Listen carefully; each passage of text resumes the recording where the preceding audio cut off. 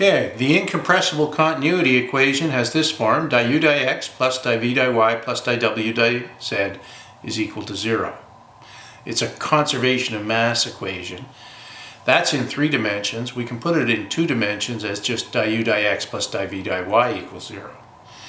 And let's have a look at what that means if we're looking at an Eulerian control volume in 2 dimensions, x and y.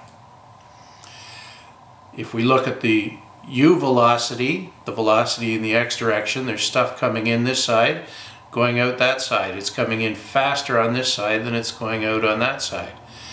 That means that the stuff that comes in the bottom with the v velocity in the y direction, the v velocity must speed up if the mass is going to balance.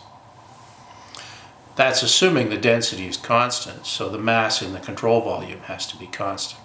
If density isn't constant, this gets a little more complicated. So u in plus v in must be equal to u out plus v out. And we're going to work with a square volume with delta x equal to delta y. We'll get the same result even if we made it a really strangely shaped control volume. So rearranging, u out minus u in plus v out minus v in must be equal to 0.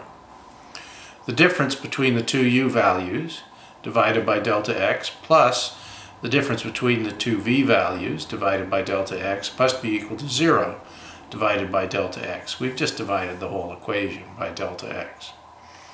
But with it being square, delta x is equal to delta y, so delta u over delta x plus delta v over delta y equals 0.